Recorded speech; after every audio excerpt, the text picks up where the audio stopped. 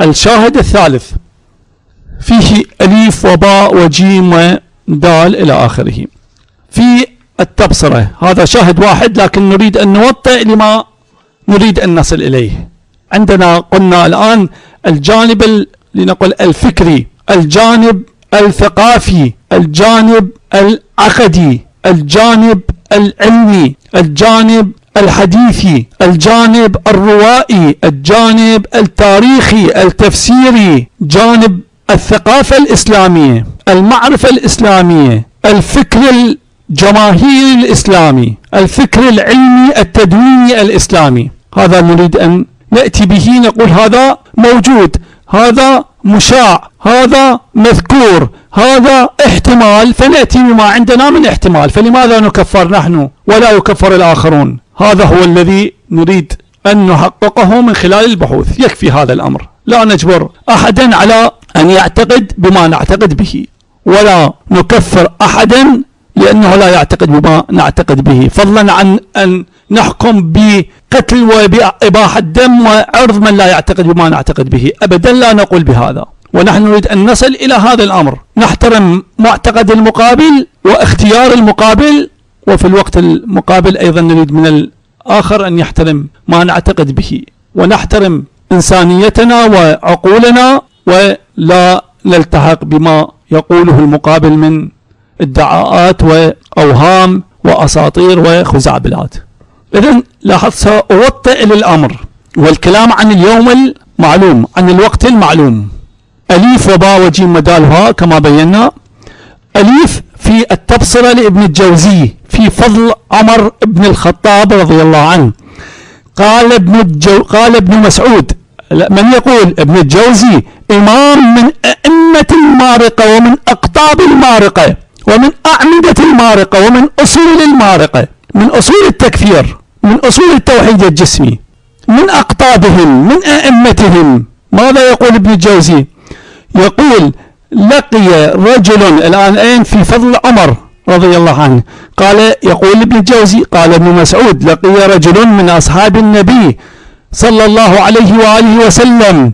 الآن لا نحتاج أن نقول دون سن 18 أو دون سن 15 أو دون سن 9 أو 10 أو 6، لأن الكلام سيكون في الجن، لكن إن شاء الله يكون بطريقة ليس فيها تأثير على عقول من يسمع ومن يتلقى. وكم من الناس قتلوا وذبحوا بأقل من هذا الادعاء وبأقل من هذا الكلام. يقتل الشيعي ويقتل الصوفي ويقتل غير هؤلاء من المسلمين، فضلا عن غير المسلمين، بعناوين وبادعاءات وبأكاذيب وبافتراءات وهي كاذبة ما أنزل الله بها من سلطان. فيقتل بعنوان السحر والشعوذة، الشعبذة، الارتداد، الوثنية، الشرك، القبورية، عبدة القبور، وإنا لله وإنا إليه راجعون. يقول ابن الجوزي، قال ابن مسعود، لقي رجل من أصحاب النبي صلى الله عليه وآله وسلم الشيطان في زقاق من أزقة المدينة. الآن التقى بالشيطان بإبليس في زقاق من أزقة المدينة، فدعاه الجني إلى الصراع فصارعه. الإنسي أي الصحابي، فقال الجني دعني ففعل، أي تركه الصحابي. فقال هل في المعاودة، هل نعيد الصراع والمصارعة؟ فقال الجني هل في المعاودة؟ ففعل الصحابي، ففعل فصرعه فجلس على صدره. فقال الصحابي ما الذي يعيدنا منكم؟ قال الجني آية الكرسي. فقال رجل لابن مسعود من ذاك الرجل؟ أعمر هو؟ فعبس وبسر. وقال ابن مسعود ومن عسى أن يكون إلا عمر.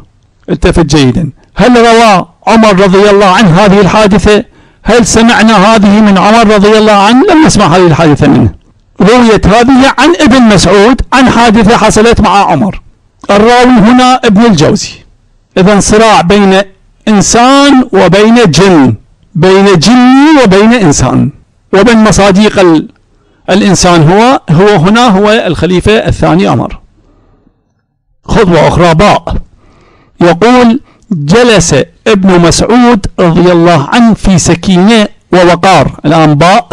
جلس ابن مسعود رضي الله عنه، جلس ابن مسعود رضي الله عنه وفي سكينة ووقار، وحوله رهط من الصحابة والتابعين يقص عليهم الطرائف ويروي لهم النوادر.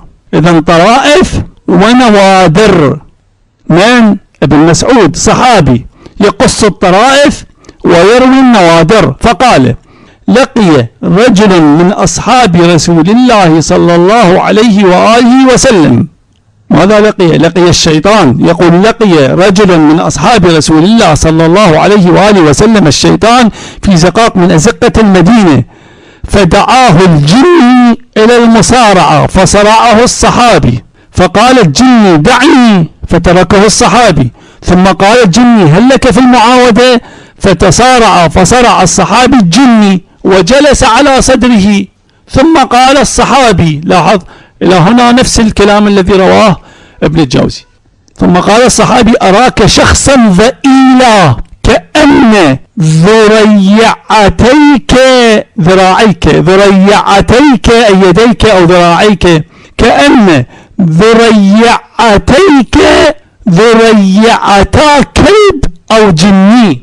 الصحابي يقول للجني: أراك شخصا ذئيلا كأن ذريعتا كلب أو جني.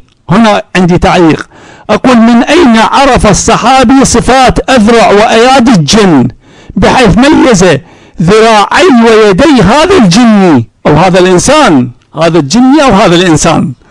إذن أقول عندما تصارع معه، لماذا أقول الآن أقول عندما تصارع معه؟ هل تصارع معه على أنه إنسان أو جني؟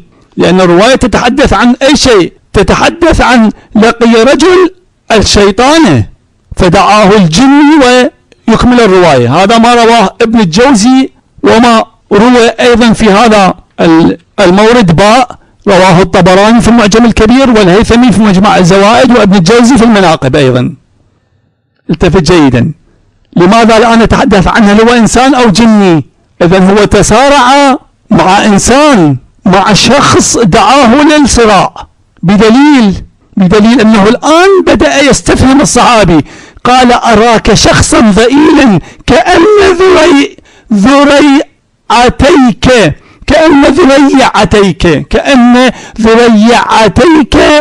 ذريعتا كلب أو جني. إذن لو كان يعرف بأنه جني، لو كان الذي دعاه من أول الأمر هو جني ويعرف بأن هذا هو جني، هل يقول له: أراك شخصا ذئيلا كأن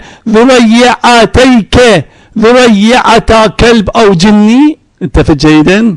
إذن أنا هنا سجلت هذا التعليق، أقول: من أين عرف الصحابي صفات أذرع وأيادي الجن بحيث ميز ذراعي ويدي هذا الجني؟ عنده علم قبلي مسبق من خلال مشاهدته للجن. طبعا إذا يعرف أذرع الجن وصفات أذرع الجن، إذن عنده علم قبلي مسبق من خلال مشاهدة الجن. وهذا يمكن أن يشير إلى أن تعدد روايات الصحابي مع الجني يرجع إلى تعدد حوادث لقاء الصحابي بالجن. إذن سنرى عندنا عدة روايات رويت عن الخليفة الثاني رضي الله عنه، وهو يلتقي بجني، يتحدث مع جني، يصارع الجني، يخنق الجني. إذن ربما هذه المعرفة أنه صارت عنده خبرة يعرف الجن، يعني تعامل مع ما هو ظاهر بأنه إنسان أو بشر، وبعد هذا علم بأن هذا جني، فصار عنده علم بأن ذاك الذي تعامل معه وكان يظن أنه إنسان صفة اليد، صفة الذراع كانت بهذه الصفة، فبقيت هذه المعلومة في ذهنه. فعندما تصارع مع الثاني أخبره بأن هذا الذراع، بأن ذراعك كأنه ذراع جني. نكمل. يقول: ثم قال الصحابي: أراك شخصا ضئيلا كأن ذريعتا كلب أو جني. فقال الجني: والله إني منهم، أي من الجن. فقال الصحابي: ما أنا بالذي يدعك حتى تخبرني ما الذي يعيذنا منكم. فقال الجدي: آية الكرسي. فقال الرجل لابن مسعود: من ذاك الرجل؟ فقال: ومن عسى أن يكون إلا عمار. في الطبراني، أي عند الطبراني في المعجم الكبير، أي في المعجم الكبير ومجمع الزوائد والمناقب، أي عند الطبراني والهيثمي وابن الجوزي. أيضا هنا أريد أن أعلق للرد على من يأتي بخزعبلات للطعن بالخليفة الثاني رضي الله عنه. الآن الرواية واضحة، لا تحتاج إلى زيادة تفكير ولا تحتاج إلى إطالة تفكير. هل أن الخليفة أخذ آية الكرسي من الجن؟ هذا كلام الجاهلين، كلام السفهاء. الجني حسب الرواية أخبره بأن آية الكرسي هي التي تصلح لأن يستخدمها الإنسان للاستعاذة من الجن وللتعوذ من الجن، لأن الخليفة ماذا قال له؟ قال: ما الذي يعيذنا منكم؟ قال: آية الكرسي. إذن هل الخليفة أخذ آية الكرسي من الجني؟ هل سأله ما هي آية الكرسي؟ إذن اتهام الخليفة هذا من الخرافة، من السفاهة. إذن هذا انتهينا منه. الآن سؤال آخر، لمن؟ للمارقة، لأئمة المارقة، لشيوخ المارقة، لمشايخ التكفير وسفك الدماء والإرهاب، لما تأتي إلى كتبهم يعتبر هذه الرواية أو أمثال هذه الرواية التي فيها جن، فيها شيطان، ويأخذ من الشيطان آية أو سورة، ليس الآية والسورة بنفس الآية والسورة، وإنما تأثير هذه الآية أو تأثير هذه السورة. الآن أقول لما يأتي ذاك الشيخ، ذاك العالم بين قوسين، ذاك الإمام، عندما يأتي ويقول لك آية الكرسي ما هي الفائدة للاستعاذة من الجن؟ الآن بناء على أن الرواية صحيحة، الآن من أين أخذ؟ التفت جيدا، فقط سؤال دقيق. الآن آية الكرسي تستخدم للاستعاذة من الجن، هذه المعلومة من أين أخذت؟ هذا الشيخ الذي يأتي بهذه المعلومة من أين أخذ هذه المعلومة؟ من أين أخذ هذا الحكم؟ من أين أخذ هذه الفتوى؟ ما هو الجواب؟ هل أخذ هذه الفتوى من الخليفة الثاني؟ التفت جيدا، من أين أخذ هذه الفتوى؟ أخذ الفتوى من الشيطان. إذن هذا شيخكم إمام المارقة من أين أتاكم بهذا الحكم؟ من الشيطان، ليس من الخليفة الثاني. قلنا أولا أن الخليفة الثاني لم يروي هذه الحادثة، وثانيا لم نسمع بأن الخليفة الثاني قال بأن هذه آية الكرسي تستعمل للاستعاذة وأنها أخذت هذه المعلومة من الشيطان. وبعد هذا أيضا السؤال، نقول هل يعقل بأن الخليفة الثاني قد صدق الشيطان بهذا الادعاء؟ من قال بأن الشيطان قد صدق القول؟ لو صحت الرواية، من قال بأن الشيطان قد صدق القول؟ هل تأكدوا من هذا الجواب من النبي صلى الله عليه وآله وسلم؟ النتيجة من أين أخذوا المعلومة؟ من أين أخذوا استحباب قراءة أو الحكم بأن آية الكرسي لها صلاحية للاستعاذة وتستخدم للاستعاذة من الشيطان من الجن؟ أخذوا هذه المعلومة من الشيطان. هذه أكثر من الأخذ من الإسرائيليات. هذه خطوة باء. خطوة جيم في سنن الدارمي، لاحظ كل خطوة فيها بعض التغيير، بعض الإضافات، بعض الاختلاف عن الخطوة التي سبقت، لكن هي في نفس المحور. جيم في سنن الدارمي والمعجم الكبير للطبراني عن عبد الله بن مسعود رضي الله عنه قال: لقي رجلا من أصحاب النبي صلى الله عليه وآله رجلا من الجن فصارعه الإنسي، فقال له الجني: عاودني، فعاوده فصرعه، فقال له الإنسي: إني لأراك ضئيلا شحيحا كأن ذريعتا كلب، فكذلك أنتم معشر الجن، أو أنت منهم كذلك؟ قال: لا والله إني منهم لضليع. قال: لا والله إني منهم لضليع. هذا من الذي قال؟ الجني، أو كما قال رجل من الجن. إذن قال الجني: لا والله إني منهم لضليع، ولكن عاودني الثالثة. لاحظ هناك مصارعة أولى ومصارعة ثانية، صراع أول وصراع ثاني، هنا فيه صراع ثالث. لذلك قلت ممكن أن يكون تعدد الروايات هي تعدد الحوادث التي حصلت مع الخليفة الثاني. يقول: ولكن عاودني الثالثة، فإن صرعتني علمتك شيئا ينفعك. فعاوده فصرعه، قال: هات علمني. قال: هل تقرأ آية الكرسي؟ قال: نعم. لاحظ هذه الرواية تؤكد بأن الخليفة يعرف، يعلم، يحفظ آية الكرسي، وانتهى الأمر. إذن قال هل تقرأ آية الكرسي؟ قال نعم. قال إنك لن تقرأها في بيت إلا خرج منه الشيطان. قال هل تقرأ آية الكرسي؟ قال نعم. انتبه جيدا، هذا يؤكد ما قلناه سابقا بأن الخليفة الثاني كان يحفظ آية الكرسي. قال نعم. قال الجني إنك لن تقرأها في بيت إلا خرج منه الشيطان له خبج كخبج الحمار. له خبج كخبج الحمار. له خبج كخبج الحمار. هذا الهواء الذي يخرج من مخرج الفضلات وفيه صوت شديد، هذا هو الخبج.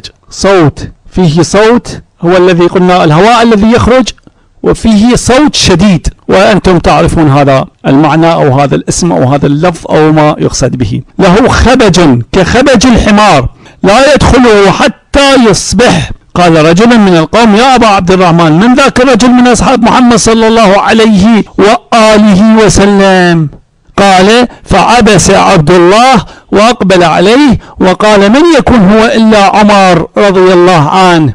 لاحظ قلنا روايات فيها اختلاف في نفس المعاني، فيها اختلاف في طريقة الطرح، في الألفاظ المطروحة، اختصار وتفصيل. طبعا كل شخص يعني حسب المصدر، وكل شخص حسب المورد الذي يذكر هذا فيه. فمن يذكر هذا في مقام وفي مورد أخلاقي غير ما يذكر هذا في مورد حديث ورواية حديث، وغير ما يذكر هذا في مورد فقه واستدلال فقهي أو أصول وما يرجع إلى هذا. يأتي بمقتبس، يأتي بعبارات تقريبية، يغير بعض الكلمات التي لا تغير في المعنى.